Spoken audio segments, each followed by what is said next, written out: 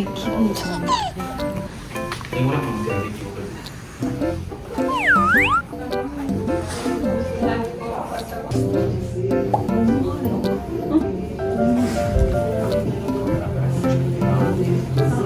앰버서더잖아요.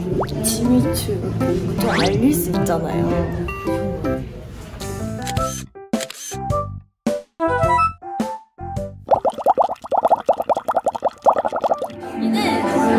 지미추 프레젠테이션 현장입니다.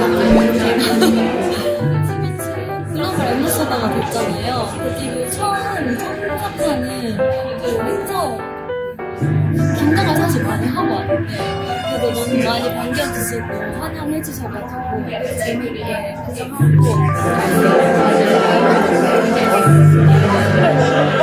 나중에